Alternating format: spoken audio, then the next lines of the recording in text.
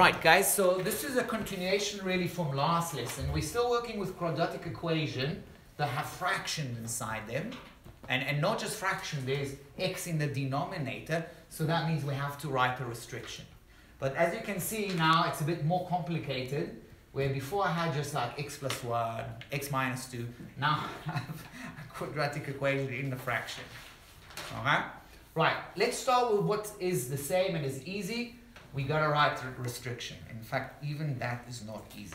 Okay, but we'll start with that. So let's look on this side. What kind of restriction will I have here on x? It's going to be minus 1. That's it. It's not allowed to be minus 1, otherwise we have the 0 in the denominator. Yeah? Now, what about this one? What x must not be?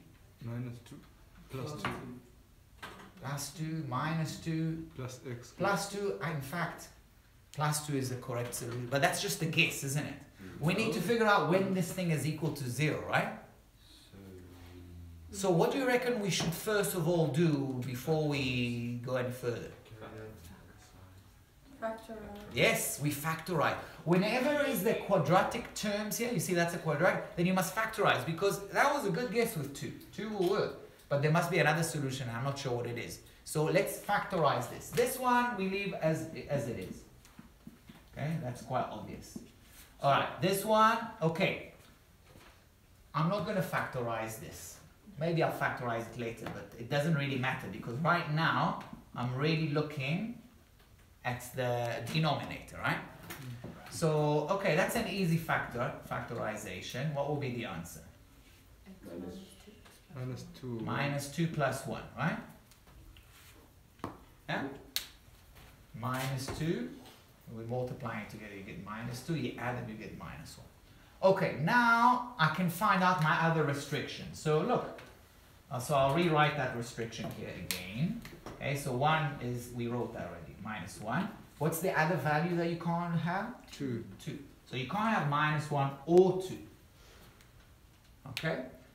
But now, because we factorize it, now it's easy to find out what's the restriction, but we also got a bonus. If we didn't factorize, what would we have to multiply both sides by? What would we have to multiply both sides to get rid of these two things? If I didn't go that, well, I will have to multiply both sides by x plus 1, and what else? X minus 2.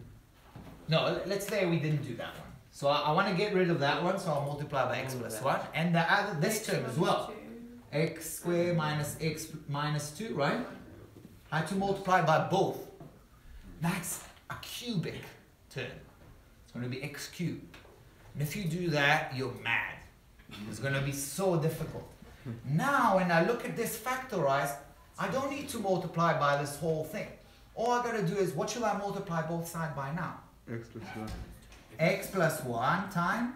X minus 2. That's it. That's all you got to do, because if I multiply that by this whole thing dies. If I multiply, I'm going to put a line here, meaning that I'm multiplying that by that and that by that. This whole thing going to kill that. This whole thing will kill that, and we have also x minus 2 on top of it. Is that when you draw a line? That's just the way I learned it. I don't know, how do you kind of, maybe what you see is you might multiplying it like this, but you also then multiply it by that. Is that how you write it normally? Don't write it. I don't know, you don't write it. Normally you don't write it. I notice people don't write it. But it's important that you understand, what are we doing? How do we get rid of it? Whatever you do to one side of the equation, you must do to the other. So for me, it's important that you know what you're doing, not just doing it. So whether you write it like this or whether you write it like I wrote with that line, just choose one, okay? I can multiply by this thing as long as I multiply by the same thing on the other side of the equation, okay? Now, let's do that. That cancel with that. Easy, okay? So we got x squared minus 3x minus 7. What's happening on this side? Okay, here I have to be a little bit more careful. So what I'm going to do, I'm multiplying that by that, and then minus that by that. Just opening. Sorry? Yes. So doesn't x plus 1 and x plus 1 cancel also? Yes. So when I multiply that by that, the x plus 1 and x plus 1 cancel, right? What will I be left with? X plus 2 times? X plus minus 2. And you see what I've done here? I multiplied that by that, so the x plus 1 got cancelled. I still need to multiply those two together. Yeah? I'll just pause here, I'll just pause. Okay, so that was the first one. As you correctly said, now I need to multiply that by that. Well, that's going to be minus x plus 1, x minus 2. Because minus 1 times that is that. Okay? Okay? What must I do now? Hang on, I can see a question. Yeah. Now I gotta open everything. So x squared minus 3x minus 7. Thank goodness I didn't factorize it. It was a waste of time. How should I do that? Straight away. 4 X squared plus minus 2x. As you gotta remember these things. Minus X 2x. squared minus 2x plus 2x. Yeah, but I want you to be able to do it straight away. X squared minus 4. It's the difference of a square. Guys, you gotta remember this. Honestly, you really, really gotta remember. Alright, that's here. Okay, we're gonna go in 2 lessons. We're gonna go into something called completing the square. And you have to be able to use these formulas. We spoke about that. You really need to remember that. A plus B squared is A squared plus 2AB plus B squared. Grade 11 now, you have to learn it. Needs to be by heart. Okay? You will now do it, like I said, in 2 lessons time. We're going to do completing the square, and you need to be able to use that. Okay, right, so x squared minus 4 squared. Here, this is just a normal foiling, so that's going to be x squared minus 2x plus x minus 2. Please check me, you know I make a lot of mistakes. Okay, right. Let's carry on. X squared minus 3x minus 7 equal x squared minus 4.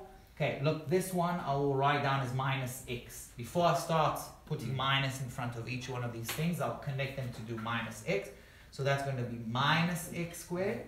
Minus minus is plus x plus 2. Are we happy here? I'm going to just pause. Just to tidy everything up. So this cancel, x squared minus x squared. Minus 4 and, well, let's write it again. X squared minus 3x minus 7 equal x minus 2. All I did is minus 4 plus 2.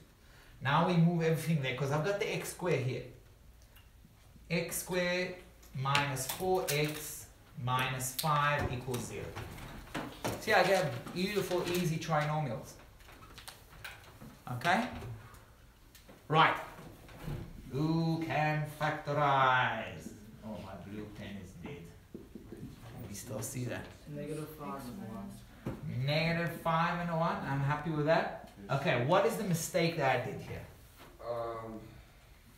Like, not a mistake, but by the way, I'm writing the answers. X equal 5 or x equal negative 1.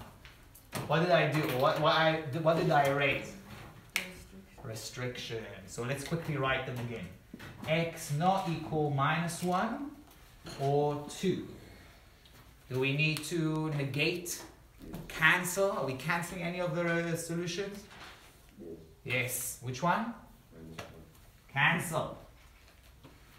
Okay, not politically correct. Out of here. X equal 5. Okay, let me just pause and take question. Okay, that's it. Bye-bye.